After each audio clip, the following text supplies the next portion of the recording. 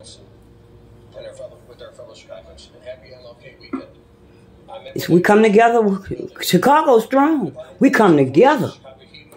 Man, we give stuff away if it's workable. We don't throw it in the dumpster. If it's workable, we put it on the side or we put it in the lobby. We help each other in Chicago like no other city that I know. And I've lived in 4 different states. Landlords face fines of up to $500 to $1,000 per day per offense. Listen to this. They do not provide heat. That's right. System malfunctions are no excuse. Say it again. Landlords are required to have their systems working and provide heat. 6 to 8 degrees that your temperature must be in your apartment. Take a damn picture of your thermometer. Call the slumlord. They don't respond. Call 311.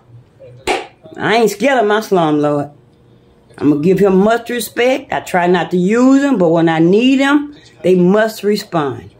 Or I'll call Chicago Housing Authority. They got me. You play with this?